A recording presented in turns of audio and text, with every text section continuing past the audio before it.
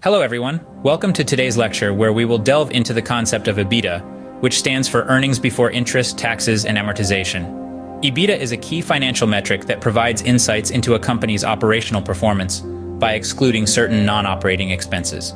Let's break down the components and significance of EBITA. EBITA is an acronym for Earnings Before Interest, Taxes, and Amortization. It is a measure of a company's operating performance, focusing on its ability to generate profits from core business operations, irrespective of financial structure, tax rates, and non-cash expenses related to intangible assets.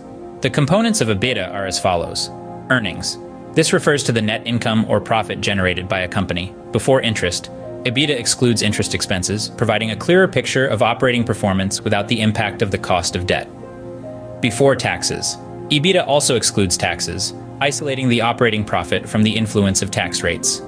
Before amortization, amortization refers to the gradual write-off of intangible assets over time. By excluding this, EBITA focuses on the operational aspect without the non-cash impact of amortization. The significance of EBITA includes operational performance. EBITA offers a more accurate reflection of a company's operational efficiency by excluding financial and non-cash factors. Comparability. It enables easy comparison between companies, as it disregards variations in tax rates and financial structures. Strategic decision-making. EBITA is a valuable tool for strategic decision-making, providing a basis for assessing the profitability of core business activities. However, EBITA has its limitations. Exclusion of interest and taxes. While it isolates operational performance, EBITA does not consider the cost of debt or tax obligations, which are crucial financial aspects. Exclusion of other expenses. EBITA does not account for all non-cash expenses, such as depreciation, which may impact the overall financial health. In conclusion, EBITA is a powerful metric for assessing a company's operational profitability by focusing on core business activities.